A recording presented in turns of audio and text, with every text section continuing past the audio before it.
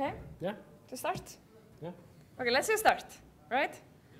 Yeah. So welcome to the talk about Drupal Europe that we did in 2018, and we're just going to share with you the learnings that we had, and actually hoping that we can maybe do fewer mistakes and more of the stuff that we actually think that we managed to do good. Yeah. So I'm Patti, and I was in the team, and two with me is... Yeah, and I'm Gabor. I was also on the team. Yeah. There's several others that we'll show towards the end of the slides. So, question was this the first, like, why did we do Drupal Europe? So there was a need because there was no DrupalCon in 2018, and we felt actually very abandoned by the Drupal Association, and that was a fact. So there was a lot of anger in the European community, and we had a lot of sessions, and this was one of the first ones. Then we were sitting in Drupal Camp, Belgium, and we just said, like, why do we care? You know, why is it for us a big topic to do a con like that, or a conference? And I think that the reason why the Drupal Association stopped doing it because they had a loss, but and that was just not a sustainable model for them. So we, of course, thought that we could do that differently. And we were actually mostly, and I think that Gabor said that correctly, is that we need to have these events so we can actually get people to contribute to the project. So if we don't do these events, we don't get contributors to contribute, and then we have difficulties. And especially in Europe, as we are very proud of this next slide, which is 45% of Drupal contributors are from Europe. A lot of them, of course, also sponsored by companies that are not in Europe, but still it is an important fact. So therefore, important that we have something like that where we can also meet, because not everybody can come to the United States to a conference. Yeah, so many of the Europeans were concerned because they've seen that, okay, the DA makes money in the US, but if you look at where Drupal is made, it's in a large part made in Europe. So we were like conflicted about the feeling that the conference is not going to be held, but even though a big part of Drupal is made in Europe. So what happened actually next is that we started to, we had there were actually multiple groups that were forming, and in DrupalCon Vienna that was a little bit tough also because there were more groups that wanted to do this together. So there was also we had to bring these groups together and make sure that everybody was on the same path. So that probably started there in DrupalCon Vienna. We joined as one, and we put out the first Hello World post, and then what happened the next is that we got the Hello World post. Yes, that was there were three things that we said that would be important. One is that we want to bring together the community. That was goal number one. Number two, we want to make sure that Drupal stays as a really strong brand in Europe. And the third was that we actually want to show that we can do an event in Europe that is sustainable, and that the cost we will not be losing.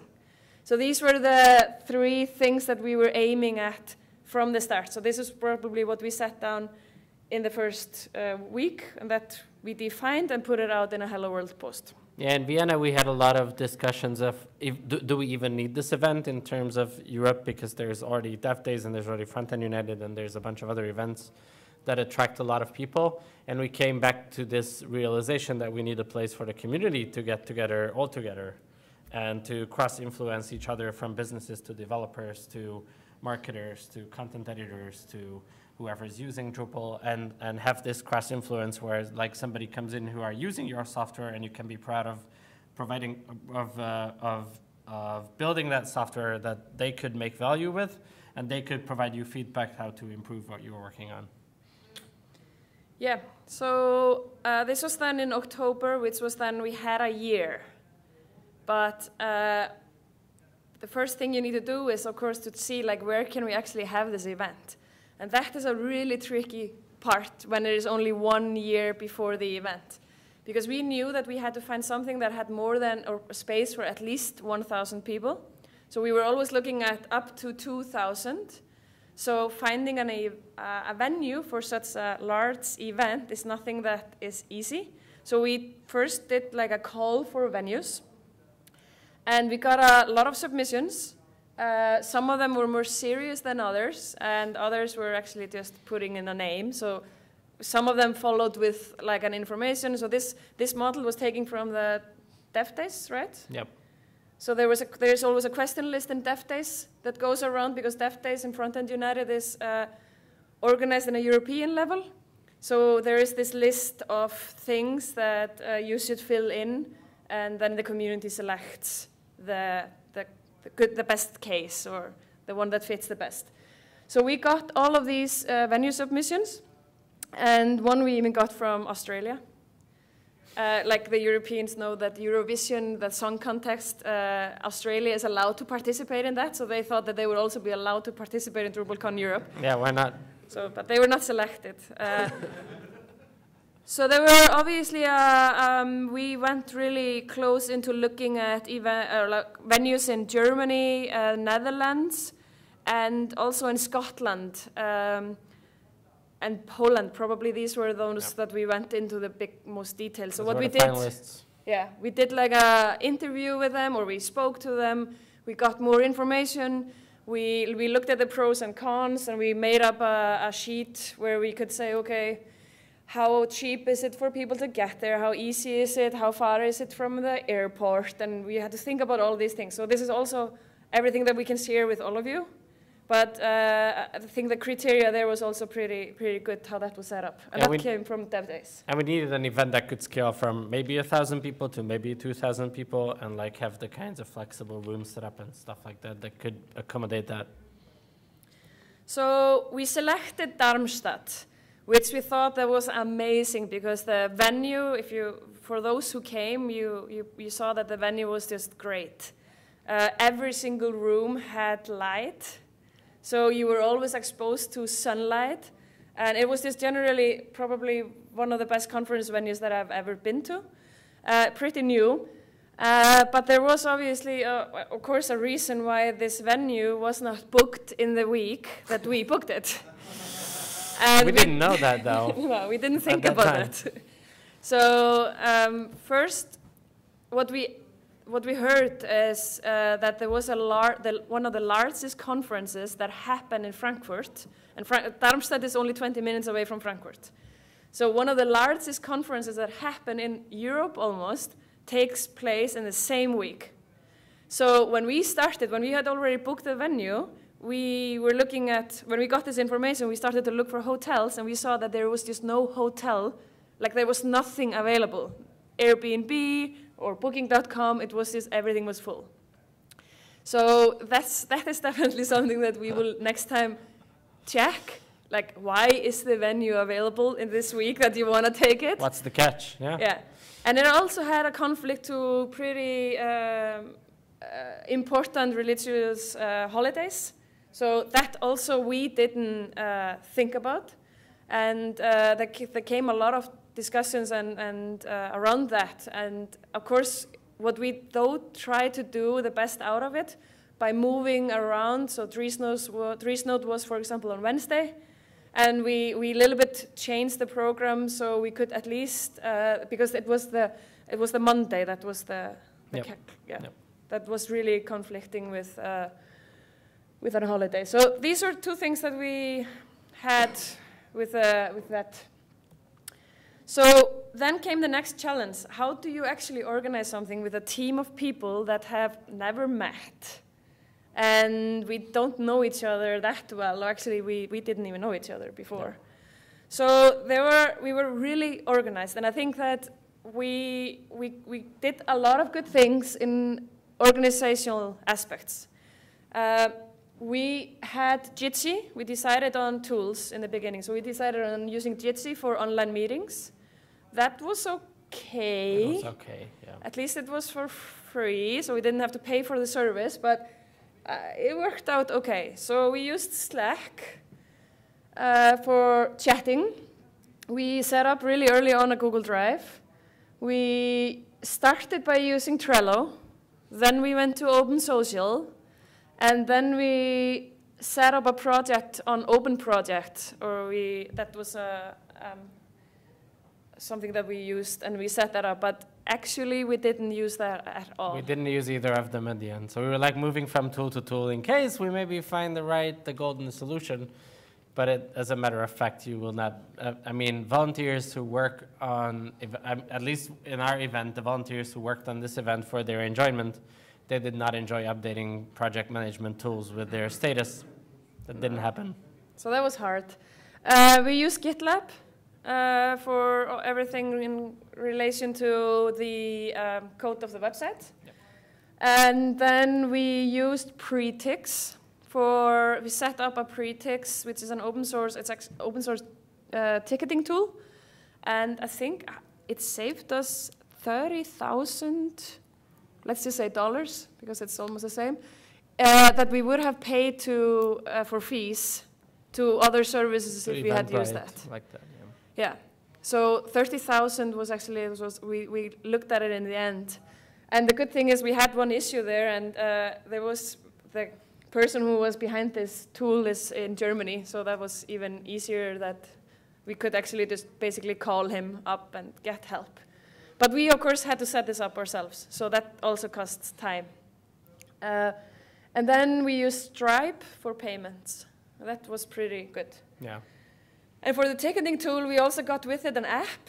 So when we did the registration, we actually scanned the code, so that came all with it. So we can really recommend that tool. It was pretty, the reporting to see what has been done and sending out coupon codes and creating them was really easy. So when we had something, so that was a very good choice. Yeah, so Pretix saved us a lot of money. The UI was nice. We could like have the ticket selling part embedded on the page like any other. So there was no limitations that other paid services would not have. And there was a lot of additional benefits like this check-in system and it being open source. Yeah. Okay, so how did we organize ourselves in teams? So that was also something that we had to learn the hard way almost, because we started, of course, in a one large group, and then we realized really early we have to start dividing the team into sub-teams. So we were really successful with these 4 branches, like we call it.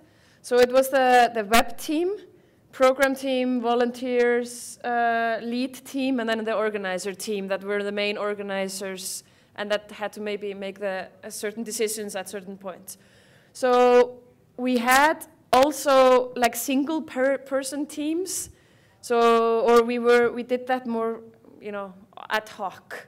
So for sponsorships, financials, catering, venue, attendee care, communication, PR, that was just more done by 1 or 2 people that were also part of the other teams.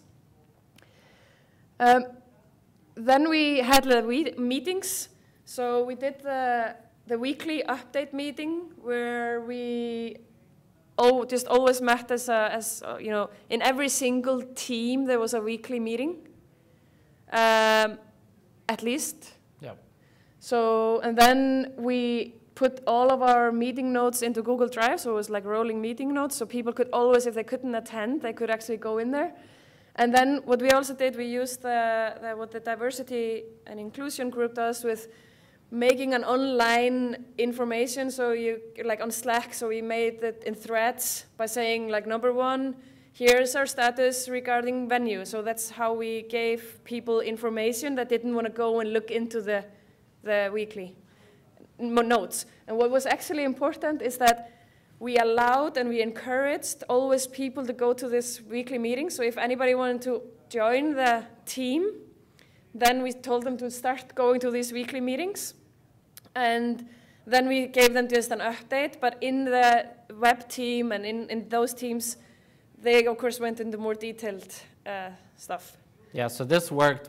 This actually worked for status updates, unlike all the project management software. And it also helped bond with the team, so we could like see each other face to face, and we like created screenshots of the diverse team that was organizing the event. And as Betty said, so just to clarify, is that for new volunteers who came in, we got them into the highest level meeting where every team was reporting their status. So they get to see the momentum going, like there's a lot of stuff happening and everybody's doing their things. So they could see like all the activity and have, first of all, have context of what's going on in general. And second of all, see that there's all this stuff happening and there's momentum and they are joining a team that has potential. Yeah. And then they could then find their own branch. You can call it like that. So what is actually regarding keynotes, we just want to give you a couple of insights on keynotes, is that keynotes are hard because of the room size. So we want to have, you see this room here, we don't have that many people in here, but we have in other rooms, we have a lot of people.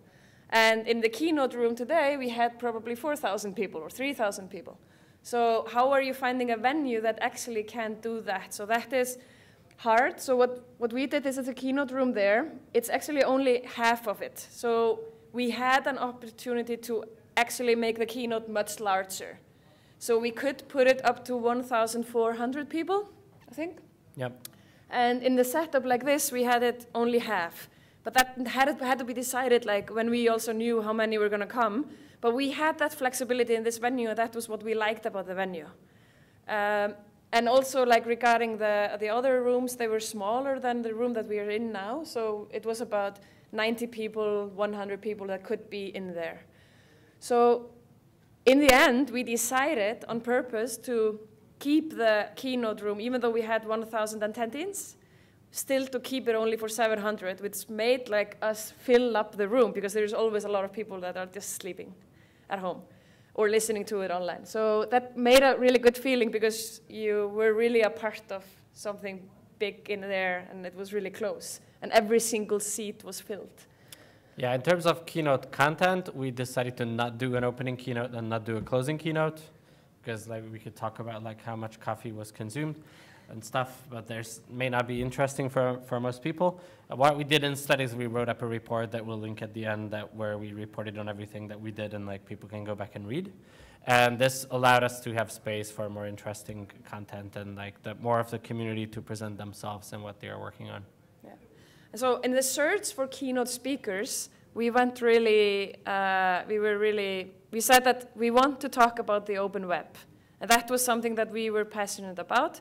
So we said that we want to have the founder of the WordPress project and the founder of the Drupal project to come to Drupal Europe and speak about the open web. And Matt from WordPress, he said yes to that, and we had, everything was organized, and we were really excited about having Matt and Dries on the stage because they did that last time in 2014, I think. Yeah. But unfortunately, 3 weeks before, that was canceled by Matt for some other reasons. And that was pretty hard for us as a team, especially because we had been blasting his name on all channels. What was good is that when we started to promote that, we didn't see like a pike of people buying. We didn't see a lot of WordPress people buying tickets to come, so therefore it was okay. But we got other great people, but they were a little bit more in the last 3 weeks. We were basically trying to get people to come on that panel, and that ended up really well. And yeah, we had really good discussions. Yeah, I think we got I think we got the best people we could have, even if we would have a longer time. I think it went really well. So, and then the program, we also wanted to do something different there, and that was. So we really said that we want to have it more an industry vertical and use the tags, this tagging. So you say that I am a government session, it fits to government, and then you can say like, but it has a tag like migration and accessibility and something else, which is maybe more the traditional tracks here. And by this, we could actually put people on it, like Christoph, who's here in the room. He was in charge of the government, so he was really chasing people to submit. So they asked, so in the end, like of course everything was reviewed like you review normally, but we had specialists in each track team, and they then tried to get people that would really well fit to it. So that was a really good success. Yeah, so this goes back to our focus on protecting the Drupal brand or on strengthening the Drupal brand in Europe, that we wanted to like focus on the industries that are using Drupal to show the value that Drupal provides. And obviously, the Drupal and technology got the most submissions. So, but I think that still what happened then, we had for every page a landing page. So I know that Crystal, for example, he sent out to a lot of government people in Germany, hey, this is the program for government in Drupal Europe.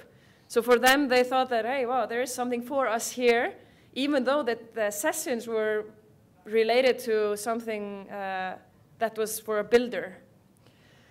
And this is also something that is very normal to see, when does submissions get? Yeah, we've had 2 deadlines, so you can see the 2 deadlines probably easily on the screen. When was the first deadline and the second deadline? Yeah, and how many did we get? 650 sessions in total? Yeah.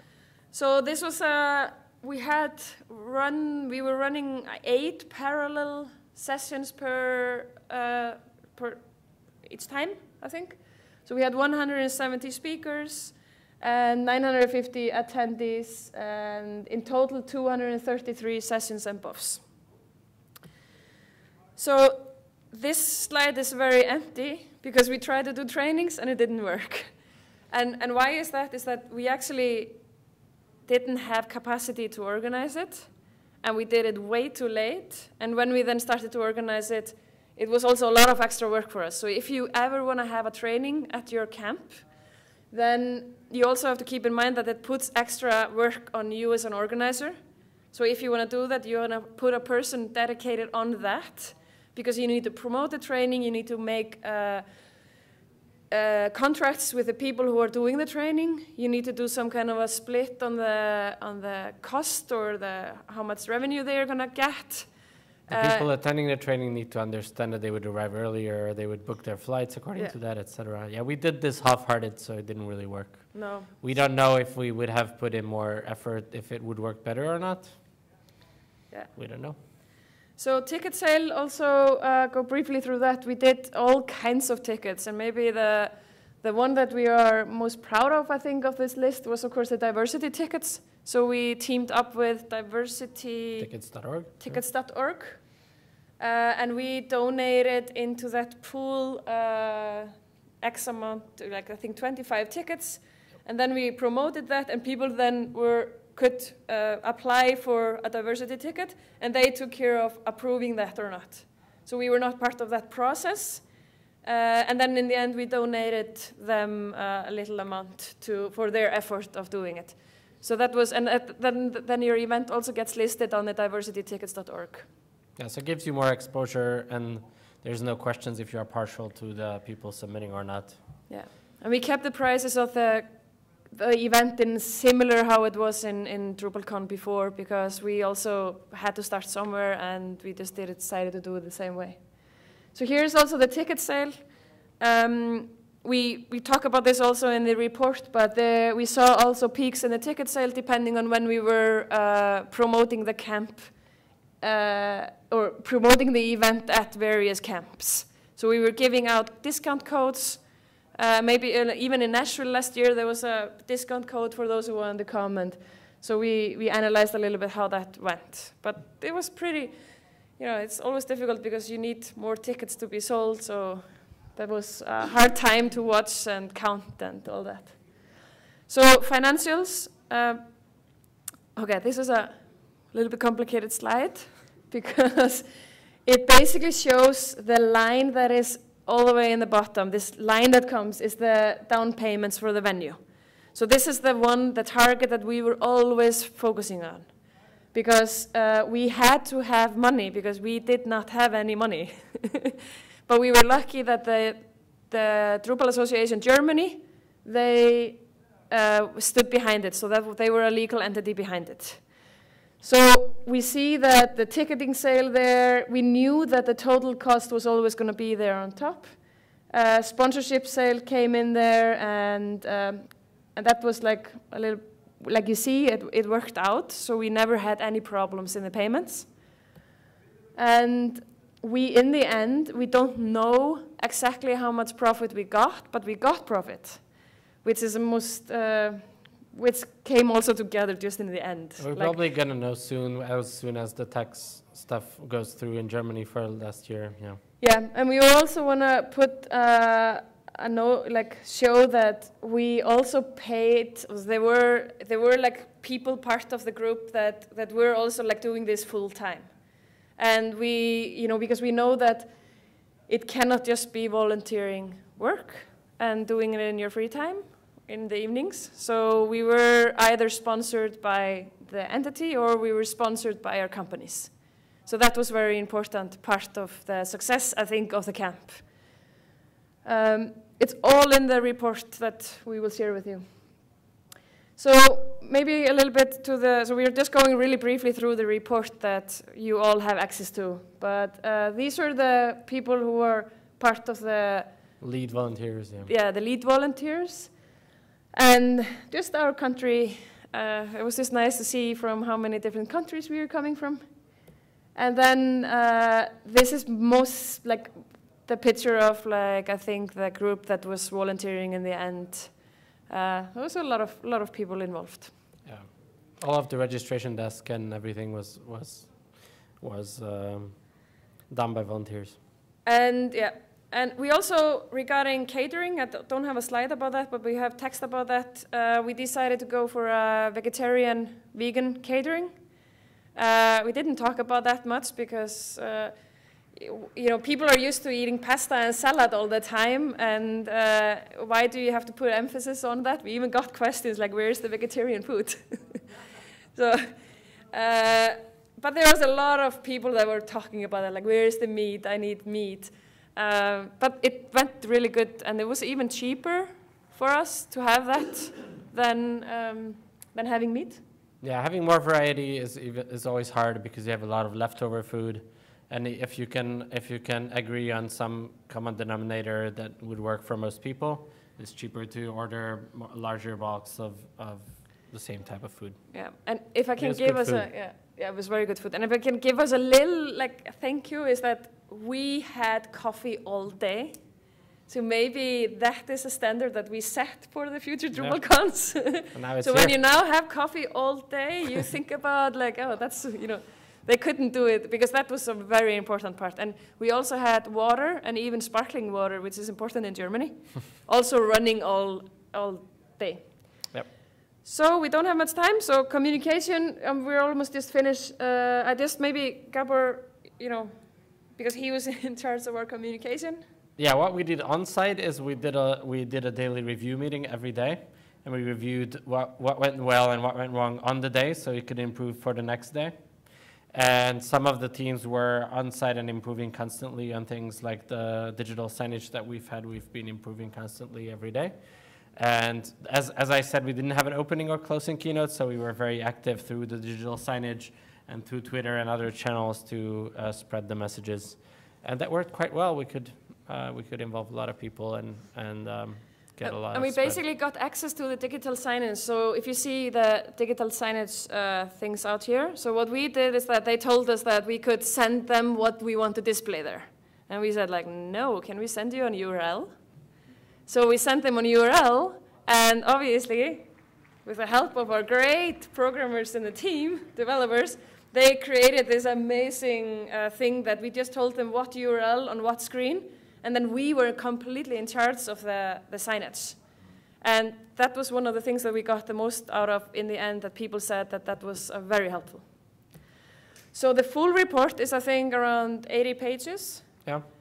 You can really go into detail. So Dev Days did this as well. It's really important for everybody who's organizing a camp, go and look at it because there's so much information in there about do's and don'ts and what went well and what was difficult. So I made bold the issue number, but otherwise just ask us. We even printed it out and gave it to the team afterwards. Just now, starting in 15 minutes, is the BOF around the event organizer. So please go there if you want to keep on having this conversation and how we can do that. It's going to be in room above 3 in the exhibit hall. And then, of course, we didn't stop. So we are helping to the Kuoni, which is a professional event company who got the license for DrupalCon Amsterdam. We are helping them to make sure that the event will be for the community and for us. So that is happening in Amsterdam. So please, if you want to come there, come join us. And contribution sprints. Another thing that we probably changed the naming from sprint to contribution, or at least initiated that. And please review us. We expect good reviews, right? Yeah. If you have questions, probably I think it would just be good that I think the next session is starting. If you have questions, let's just have that conversation now. We are always available on Slack. So, thank you. Thank you.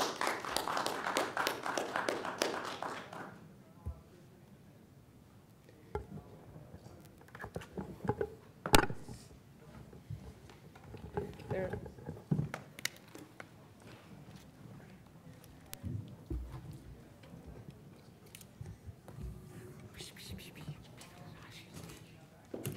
Thank you for coming. Thank you. Yeah.